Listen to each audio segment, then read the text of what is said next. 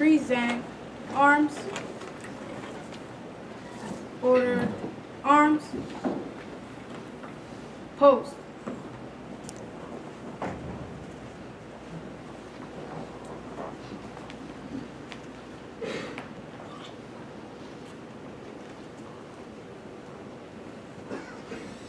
Rotarians. Present. Arms. Now Rotarians. Oh, say, can you see by the dawn's early light what so proudly we hailed at the twilight's last gleaming, whose broad stripes and bright stars through the perilous fight o'er the ramparts we watched were so gallantly streaming, and the rocket's red glare, the bombs bursting in air, gave proof through the night that our flag was still there. Oh, sing us that star-spangled banner yet brave, o'er the land of the free and the home of the brave. I pledge allegiance to the flag of the United States of America and to the republic for which it stands, one nation under God, indivisible, with liberty and justice for all. Order. Arms.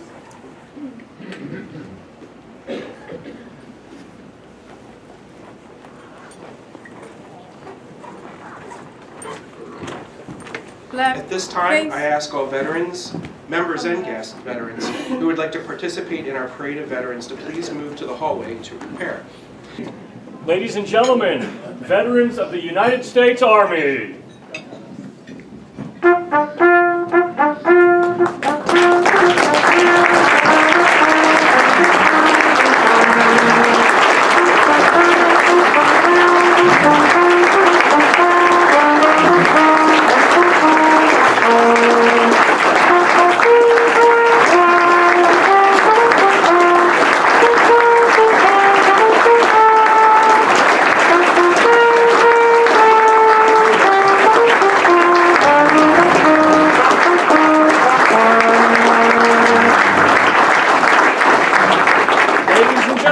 Veterans of the United States Marine Corps.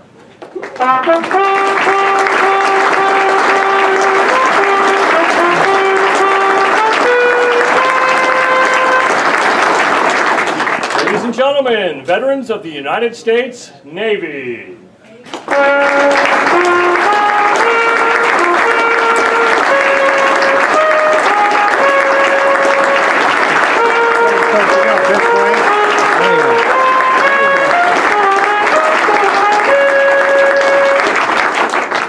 Gentlemen, veterans of the United States Air Force.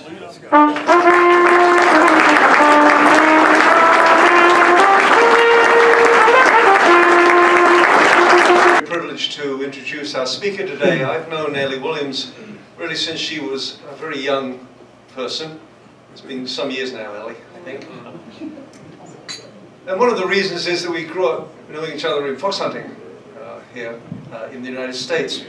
But she's also, as you know, from her presence at the podium on occasion, speaks the true English that needs to be spoken in this country. She actually was born in the motherland. She came to America when she was 12. She graduated from Dallastown High School and received her undergraduate degree from La Roche College in Pittsburgh. She returned to this area in her 20s, and she's been here ever since. In 2007, Ellie left a very successful career and decided that she was going to enter this project of equine-assisted psychotherapy, which became Equiteam. Through this non-profit organization, she has helped many in the last few years with the Creative Therapeutic Intervention Program for at-risk youth and families in need. In 2016, and here's the purpose of it being on today, she expanded that program to work with our military personnel and combat veterans. She's the executive director and lead therapist for the organization. She received a master's degree from Shippensburg University. She graduated with honors, was president of the National Honor Society for 2 years during her graduate career. In 2015, she became board certified as a professional licensed counselor.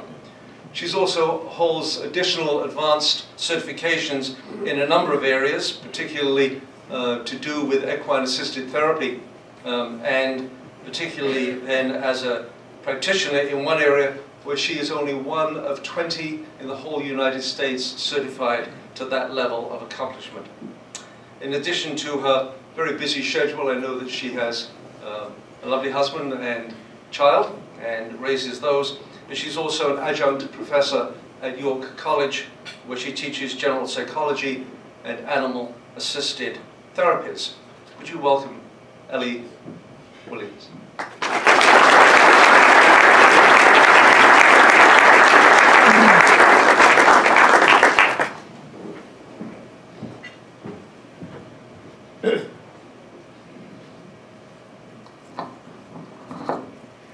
Thank you very much, District Governor-elect Patty, also known as past president, the guy that married my husband and I. We've known each other for quite a long time.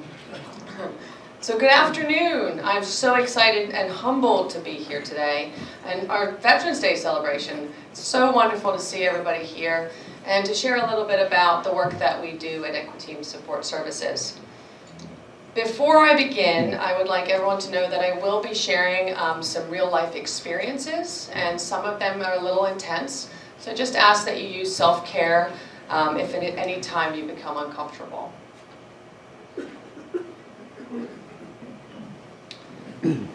So as Patty said, the Equiteam Support Services was established in 2007 to provide mental health therapy to at-risk youth and families in need through utilizing the EAGALA model, equine-assisted psychotherapy.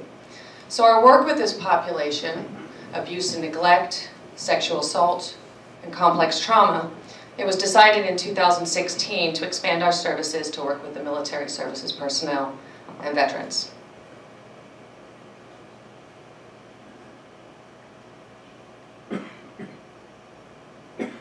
So why does this population need mental health support, you ask? And I'd like to share some situations and scenarios from my clientele regarding these areas. Addictions. A veteran turning to alcohol to numb themselves of the memories from their last tour, or the use of opioids for pain management that turn into a heroin addiction. Combat trauma. A veteran shared with me, I was sitting around the campfire with my family, and all of a sudden I was back in Afghanistan. There was burning trash all around. My heart was racing, I couldn't breathe. The smell of the campfire had triggered a flashback. Military sexual trauma. I was stationed in Europe, working with different unit. During my time there, I was gang raped by multiple members of that unit. Moral injury. During my tour, there was a kid in the village that befriended us. We used to give him candy. One day this kid approached and seemed a little different. As he got to me, he pulled out a knife, slashed my arm, and stabbed me. At this point, the veteran paused in his story, and he then said, I had to put a bullet in him. With tears in his eyes, he questioned, why is it okay to do that over there and not here? Transitions. Coming home is so hard, I'm just expected to fit back into my family. I'm told that I'm a hero, but I was just doing my job. Part of me was left overseas. I'm not who I was when I left. I have changed. Traumatic brain injury. I can't focus, I can't work, I'm useless now. And post-traumatic stress. Experiences that I've shared, if left unresolved, will create post-traumatic stress disorder. Those experiencing PTSD present always as being on edge or hypervigilant, or even the opposite, with emotional blunting and no feelings at all. There are so many issues for these men and women. Let me take a few minutes to talk about how our services help this population find mental and emotional stability. Today I'm going to talk about our equine-assisted psychotherapy program as well as our neurofeedback. And someone's calling me. I'm a bit busy. This quote perfectly represents the work that we do. Tell me and I will forget. Show me and I may remember. Involve me and I will understand. The EAGALA model equine-assisted psychotherapy is interactive, it's experiential, and fully involves our clientele.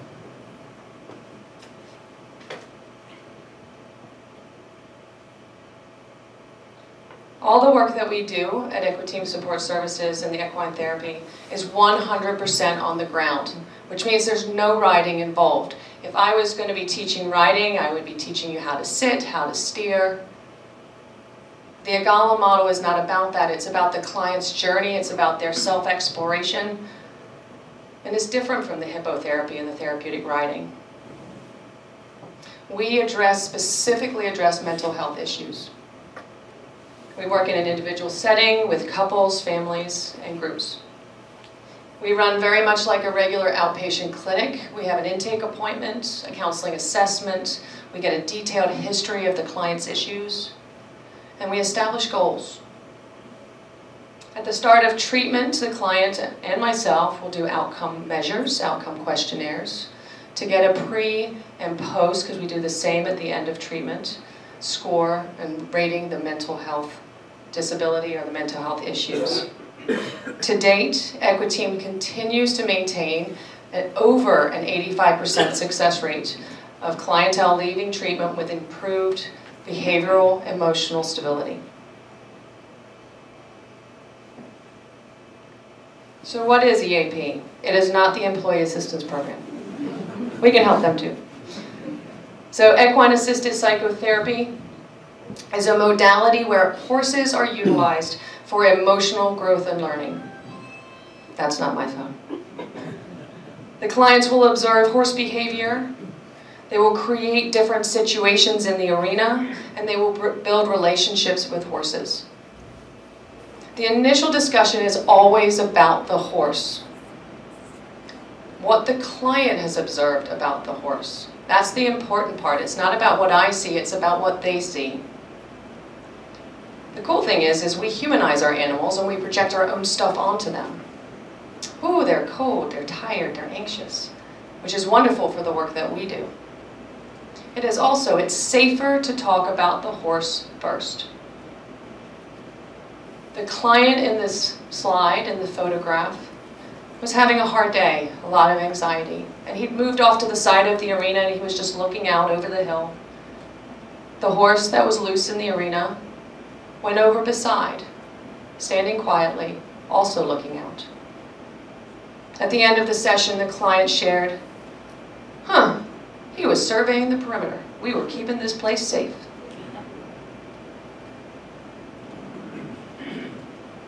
My papers are stuck together. Okay. So as a clinician, I take those discussions and those awarenesses or those observations from the horse, an external discussion, and then I connect it to the client, an internal discussion. The client will often connect what's happening with the horse to their own life. They'll go, oh wow, that's like me. And sometimes I have to give them a little nudge too. So why horses? One, they're really big, and they can be really scary, and that can really help with courage and bravery. They're powerful. They're also a prey animal, so they spend their entire lives needing to know where that lion is coming from and how they're going to stay safe. So in doing that, they're always aware of everything nonverbal. And being nonverbal, all of that energy they can feel when you're anxious, they can feel when you're happy, they can feel when you're sad. They are unbiased and non-judgmental. They do not care who gives them candy. They will not be bribed. It is just They see you for who you are. So we have a team approach within the equine-assisted psychotherapy world. The horses, obviously, they work on interacting with themselves and interacting with the client.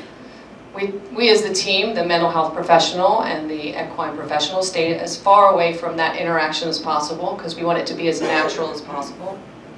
So the equine professional watches horse behavior and keeps the environment safe. We watch whether the horse is facing out or in, or their head is up or down, ears back, feet stomping. And the mental health professional then takes that language, discusses it with the client, and they build on that, and then it becomes the client's story.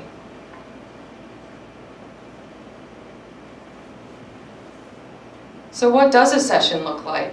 Sessions will occur in anywhere the client needs to be, in the field, in the arena, in the barn. I always allow the client to find where they feel most comfortable. Some clients that have been under a sniper attack have a fear of being in wide open spaces or being in the long grass because of IEDs. So we are not going to have them, I'm not going to choose to have them in a long grassy field if they're not comfortable there. The photograph on the left, we had asked the client to reflect on some of the areas in her life and some feelings and emotions about that. During this session, she became kind of reflective and just started journaling. And it was interesting because the whole time she stayed connected with that horse. She never let that horse go, and it became a theme. And that theme, we kind of questioned at the end and said, well, what is it about this connection? She said, I need to be connected to something. Right now, I'm not connected to anything. And through that discussion, we were able to find the family, the friends, the community. Those are the things she needs to be connected with and ways to do that, rather than withdrawing and isolating. The photograph on the right-hand side, the client had identified that horse as being really anxious that day. He was really up. He didn't know what to do with himself. And we said, well, maybe you should take some time and see if you can get that horse in a better place. And he spent the majority of the session working to get that horse to calm down. You can see in the photo is facing the horse's face, hand is on the neck. The great thing about that is he had a handful of things that he used, different techniques he used to calm that horse down that day. And wouldn't you know it, he could use them too.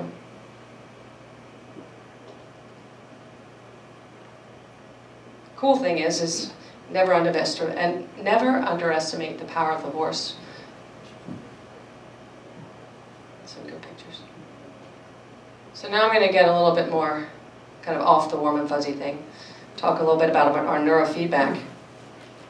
I got another phone call coming in. Hold on. Somebody needs me. Okay. So our neurofeedback programming, we decided to add this in because it's a brain training system. So when we have trauma, our brain becomes unbalanced and rigid, and it doesn't allow us to deal with different situations. We utilize the Neuroptimal neurofeedback system, and it is an algorithm, and it's all within the computer, so there's no room for human error. As you can see in the left photograph, there is a sensor that goes onto the head, one on the ear, and then there's a ground on the right earlobe. Don't worry, there's no electricity. So, talking about trauma and the brain freezing, the amygdala, which is part of the limbic system, that's in charge of the memory of emotions, right? So that fight, flight, freeze. We need to get that work in. We need to get that balanced. Our Neuroptimal neurofeedback machine reads 256 brainwaves a second. It's fascinating. It's a 33-minute training. We do a pre-test and a post-test, and the photograph on the right, you can see how rigid that brain was at the first screening. Very, very high peaks and valleys. After 33 minutes, the balance of that brain was unbelievable. This is one of probably the most extreme that I've ever seen, but it really does give a really clear example. So typically clients will start with equine therapy and they'll move to neurofeedback. However, we do also utilize the two services simultaneously because we meet the need of our clients. We need to know if they need it both right at that time, we'll use both, or we'll go from one to the other.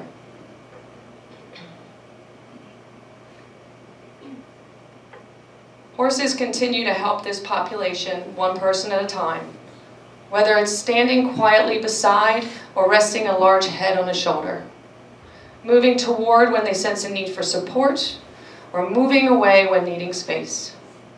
They provide opportunities to tell a story that is oftentimes almost unbearable to speak, an ear that is free of judgment. They are a medium for healing. They provide safety when it is needed and push for more when there is deflection. There truly is something about the outside of a horse that is good for the inside of a man. Thank you.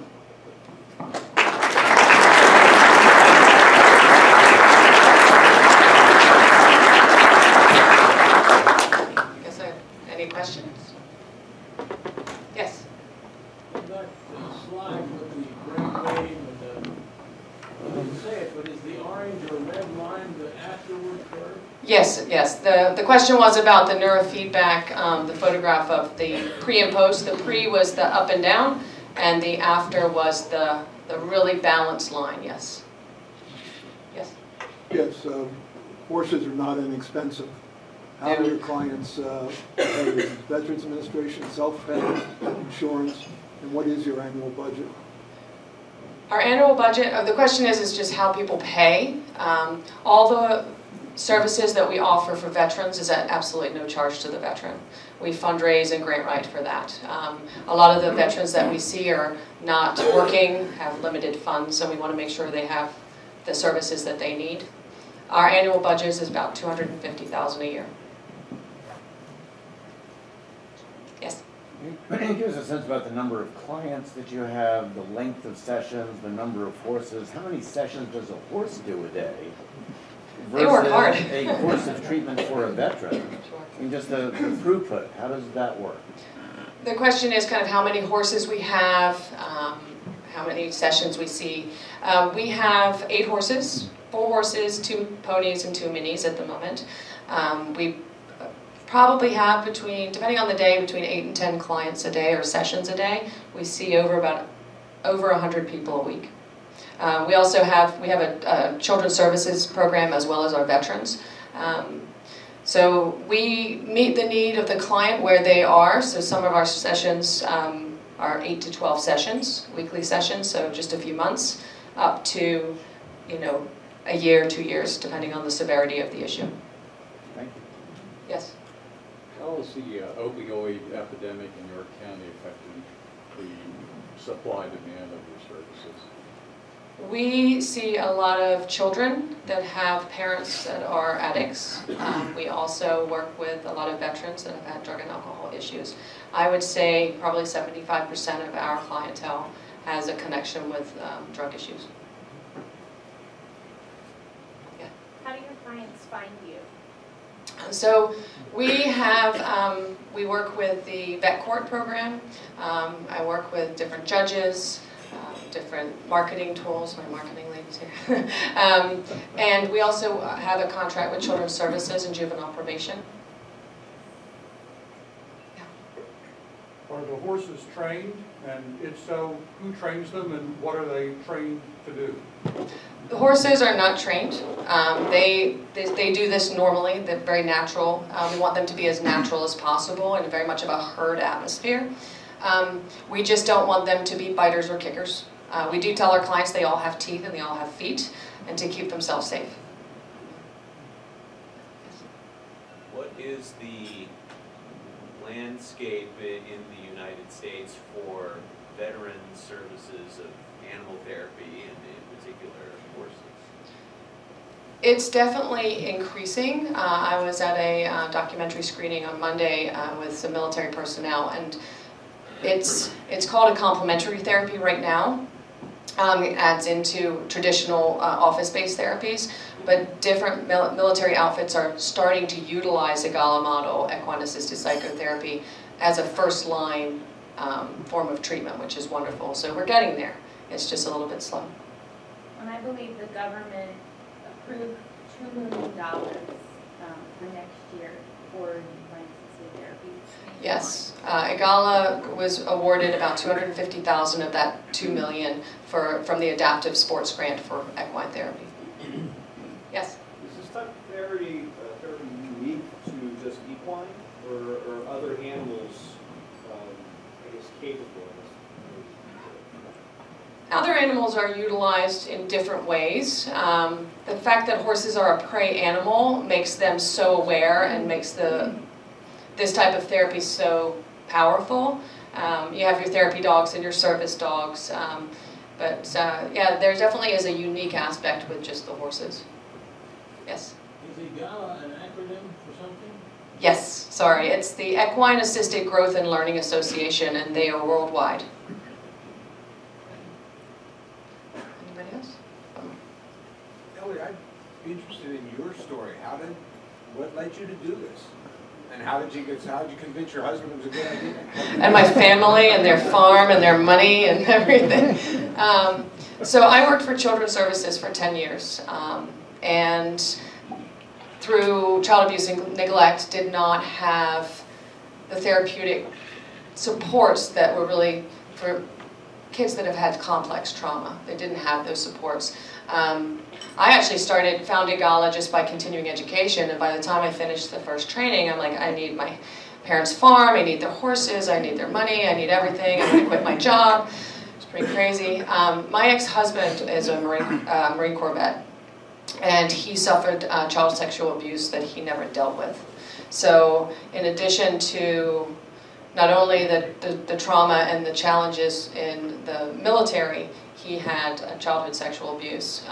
So seeing how that affected my life and our marriage, obviously he's an ex-husband and our marriage did not survive, it became a passion of mine to help others, find stability. And doing that through horses I love horses and I love helping people, so it was a perfect match. How do you match specific vets to specific horses? Will any horse address any, or are you looking for characteristics in a horse to help address the characteristic issues of a given client? So basically asking if there's a match between, if we match up the horses or how that works. So typically the clients will pick the ones that they need to pick. We have one young lady that has no boundaries, and she picks the one that kind of nibbles at you and pushes your boundaries, and she had to learn to set clear boundaries. So Katie and I might set up a scenario of like, well, maybe we'll move in this direction or use these horses, but the clients are the ones that choose, so we don't actually hook them up with specific ones. And they might stick with the same horse the entire time, or they might change and use different ones. So I appreciate it, guys. Thank you so much for your time today. Post.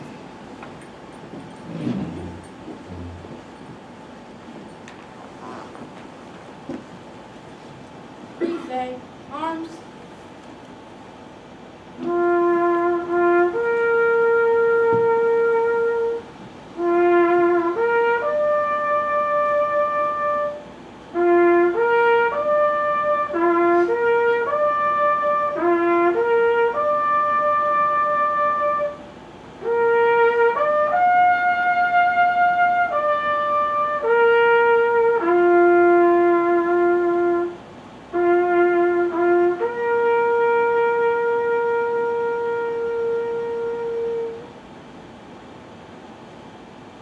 Order. Arms.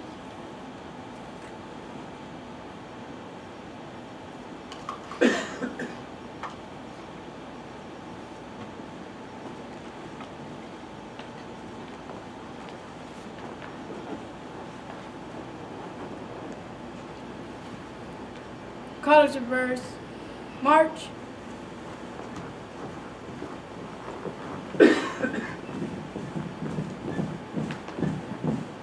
colors, up, forward, march,